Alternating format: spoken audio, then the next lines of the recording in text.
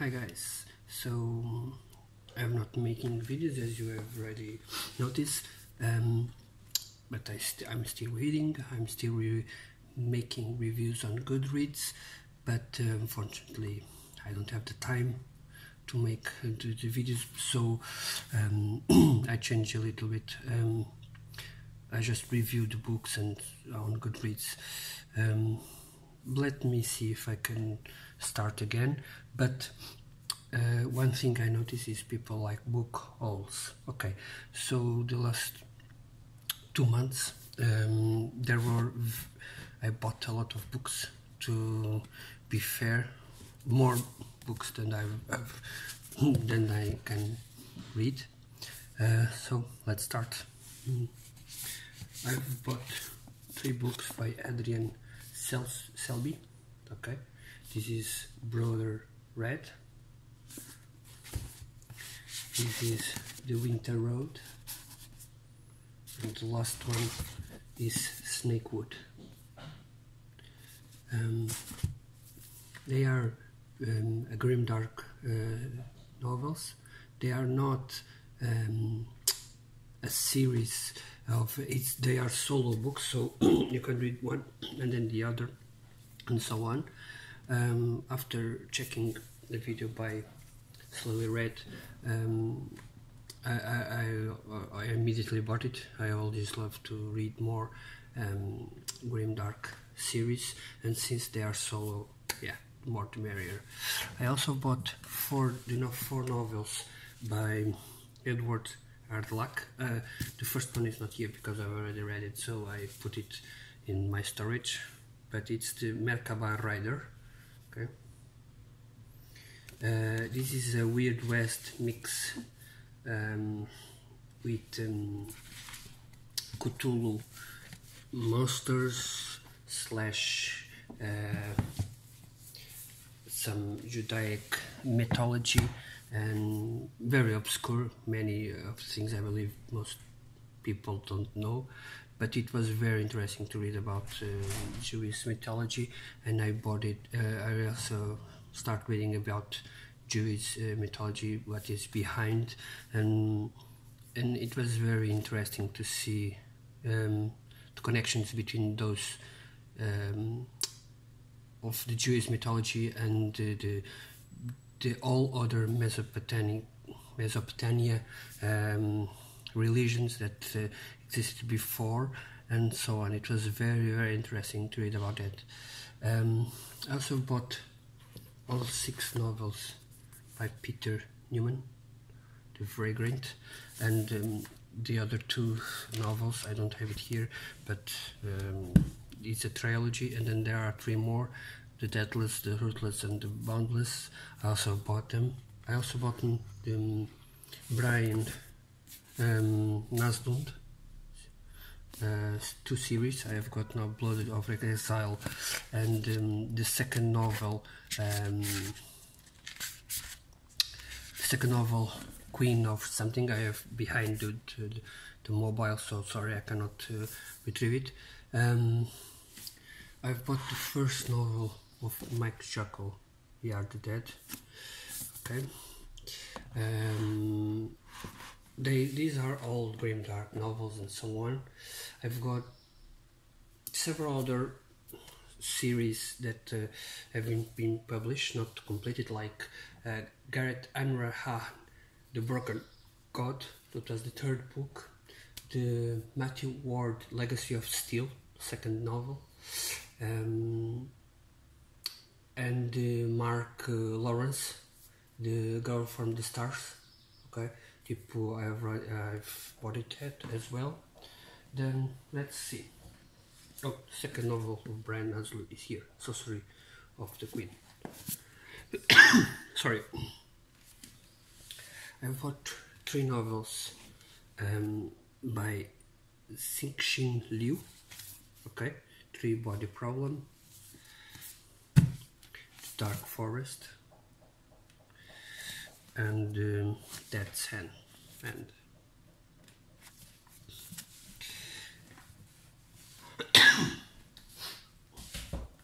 This is a recent I was introduced in slowly read and this Discord, and so he seemed a really nice guy, so I bought it, the books, even not knowing what were about. I know they are dark fantasy or so Demon Ink, very cool cover, and the Obsidian Psalm.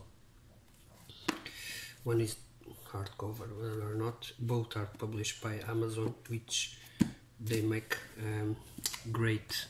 The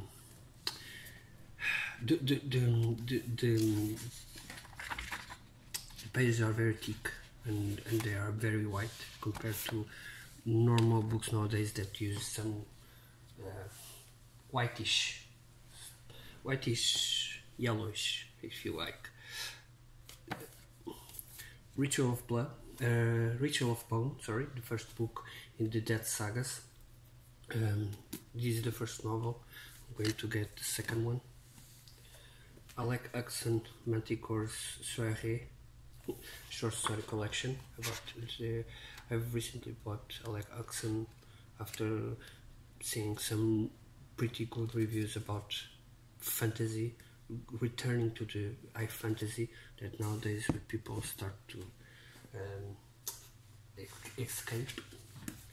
Nowadays I see fantasy going more dark, grim, or using politics and too much politics in the book. So this is a return to the traditional fantasy, so there is always that. The Sandman Slim is the first novel of 12 books, I believe. I'm going to read it pretty soon so I can buy the rest. The 3 novels by Mike Shell, they are very big. It's the Aching God, the Idol's Fall, and the Sin Eater. This is a series of iconoclasts. It's I believe it's grimdark. I don't know for sure. It looks like grimdark. I bought it because they were cool covers. They were very interesting synopsis, and so I had to buy them. And the author seemed pretty cool and not into politics, which I always enjoy. Michael Fletcher novel with Clayton Snyder, the author of those books I mentioned, the Demon Ink and the Obsidian Psalm. It's Norliska Groans. It's a combination, so since I've got all books by Michael Fletcher, I had to buy this one as well. S. Greg Zahler is the a film director, and this is very grimdark. I've read it, and so I read somewhere that is very dark, so I have to buy this. I'm probably going to buy the other one I saw. Okay, David Madsen, 2 books so far. We Lie with Dead, Rewrite the Storm.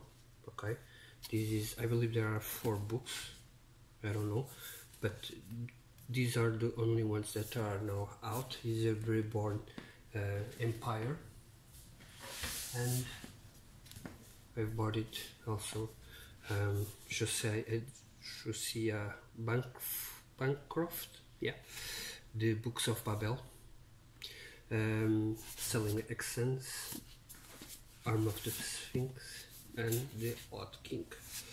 The 4th one is coming out, and these are not grimdark or so. These are fantasy, urban fantasy, steampunk, if you like. It's about a tower that spams so high that nobody knows what's there, and this is a guy who is trying to find his wife, and so he climbs the tower. Very cool. It interests me. I saw Patrick, I believe, making a review, so I bought it. Then you've got a trilogy by S Vilosso. Okay. I believe the series called Chronicles of the Beach Queen. If this was a guy writing, it will be slender as bad automatically. So yeah, The Wolf of Oranyaro. It's very beautiful. I'm sorry, I'm mispronouncing names, but yeah,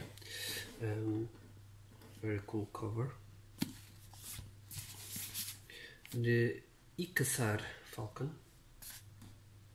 And the third one, it's the Dragon of Jin Sai Yang. I'm sorry, I'm butchering the names. Very cool covers. I believe it's a strong female character. I really don't care if our characters are male, female, or so. I don't care if your writer is whatever the sex is. I don't care. I really don't care.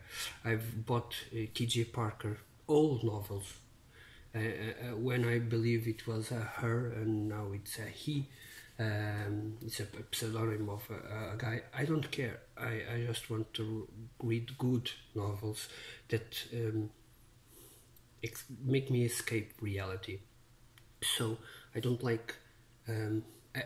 Of course, I know that most novels have some stories behind that resonate with the normal world, like politics and sexuality, discrimination, and so on. And to me, that's fine. What I don't like is telling your face, yeah, if you support this, if you go this way, if you are a bad person. I don't. To me, that's wrong. Okay, so probably there are a couple of books I have that defend this idea. I always try to buy books that are very neutral, so they can give you, okay, this is one side, this is another side. Okay, I choose this one, but this is not bad as well.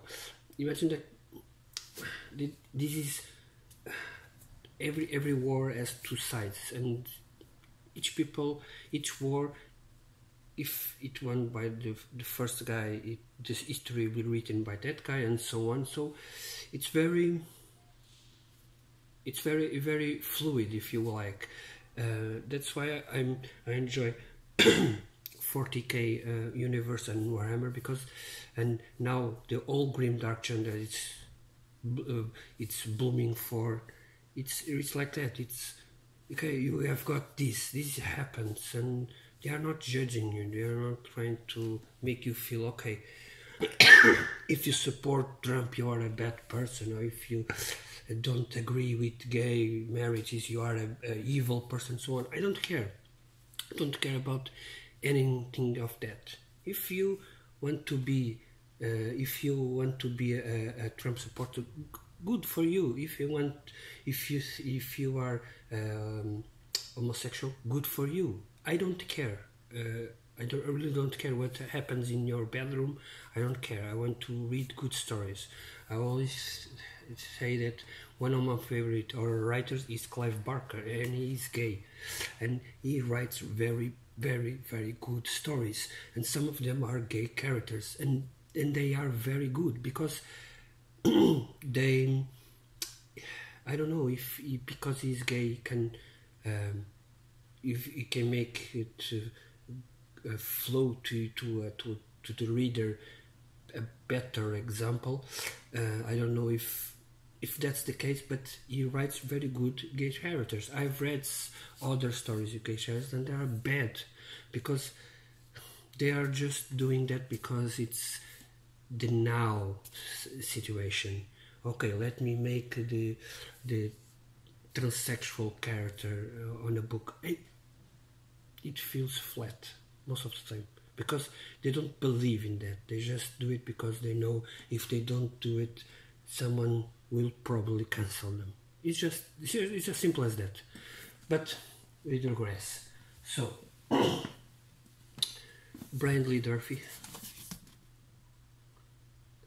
2 novels. Okay, go check his channel. It's very, very good. I've some of the books I've bought are his recommendation. Most are slowly read or Patrick, but Brian Durfee is a very nice, very cool guy, and he's a person that really loves books and he reads a lot and gives good reviews. And you may discover something. Now, another novel that was very, very high praised is Dragon Mage, M.L. Spencer, and it is a high fantasy novel. I believe when I bought it, it was only the first one that a solo, but I've now checked on Goodreads and I was typing the novel, and there will be a second novel. Let's see. Finally, we've got Michael or Fletcher, Smoke and Stones. Look at that cover, very, very beautiful. Hash and Bounds, the second novel of this series. Okay, the third one will be releasing, I believe, this year or so. I hope so. Blackstone Heart and She Dreams in Blood. Both of these two novels and these two are part of a trilogy, if I believe. I think I read that it is a trilogy, both of them, but so far he didn't release the last books, so they are very grimdark. Michael Fletcher is undoubtedly the best grimdark writer nowadays writing, but I believe there are others that more how do you say, they are more fan based, so they have more visibility, like Joe Abercrombie or Mark Lawrence, Steve Erickson as well.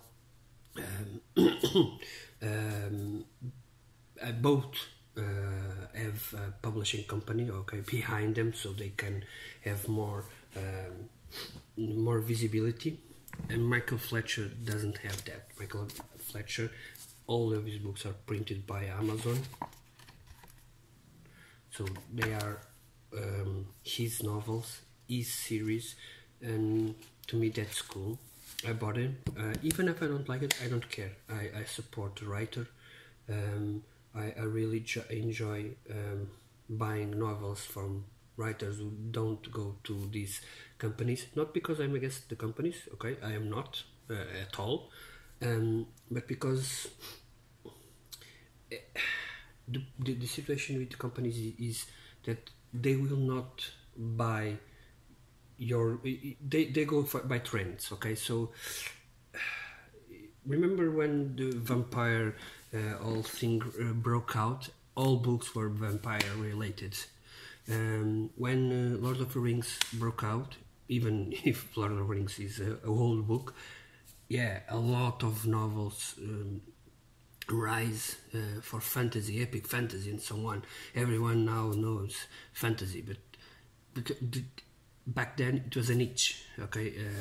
There were a couple of writers really that we knew, but then there was an explosion, and nowadays we have a new explosion come on. Like look at James Curry, The Expanse series, okay.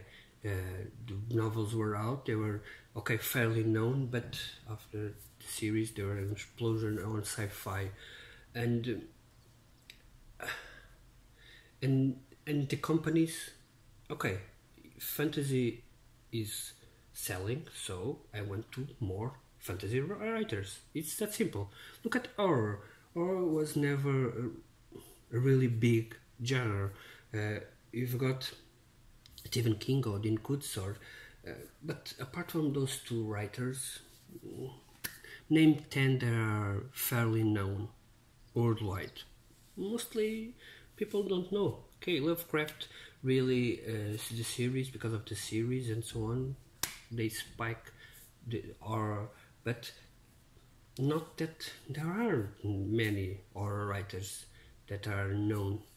Go check YouTube channels. Most people don't read horror writers, or And to me that's very a bit upsetting, but okay, I digress again. What I'm trying to say is that people follow trends, and the trend is now fantasy, simple as that.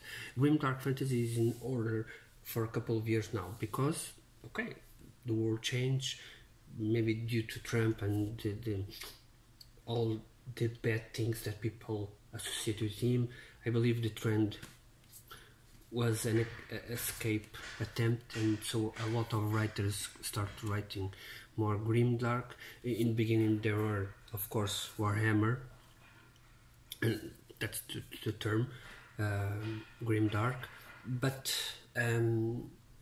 Denmark, Lawrence and Joe Abercrombie opened the doors, and a lot of writers appear writing grimdark, but there were other writers. I believe this one, Harry Marnell, is a grimdark reading stuff. And there are others nowadays, like J. Christoph or Anna Stevens or Anna Smith Spark, I believe that's the name, Ed MacDonald, Sebastian de Castell, although it's not very grimdark. But there were before, probably more dark fantasy, but okay, you understand what I mean. Richard Morgan is a very good writer. He has a trilogy that still remains and so on, and the Cult Commands. These two books, I don't know the name, but they are very dark, and there are very many dark writers being published nowadays because it's a trend. Okay, and so when this kind of author appears, okay, writing, I want to go this way, I don't care. Let me grab my phone. Or look here, Rob Ace, okay, another great writer that doesn't stick with the publishing and try to write his own stuff. Okay, he's been writing, and he's very good person, because he's even giving his channel to advertise for other writers. That's why I know I like Hudson, and then Richard Nell, another great grimdark series, more Rob Wise. Then we have got Michael Fletcher, of course. And so what I'm trying to say is that I do support the companies that make these books, but I know they go for trends, and this way I can read some publishing independent publishing companies. So I still go for that, and I can support.